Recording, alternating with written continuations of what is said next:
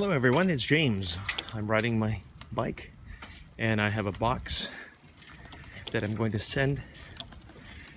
I'm going to a Japanese post office and I'm going to show you what form you need to send something across Japan. This is only for Japan. Okay? See you there. There is the post office. You're going to need this. Okay, I'll show you how to fill it out later.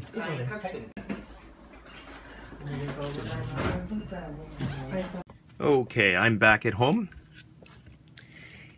Okay, if you want to send a box of books across Japan, like what I did, you would pick up one of these slips called Yuupack. It's written over here. There are two rectangles divided by this line. The upper part is for the receiver and the bottom part is information about you. So up here, let's say you're sending it to someone in Tokyo. I'm down in Kobe. So you would find out their postal code, you would write it over here, and then their address. Depending on the post office, some post offices will ask you to write it in Japanese. If you really can't, just tell them that you can't, write it in Romaji. Then you would write the receiver's name here. Then over here, it says denwa, that means telephone number, the contact number, so you would write the receiver's number here. Over here, this is your information from your postal code, your address, and your name. And then denwa, telephone, that's your number.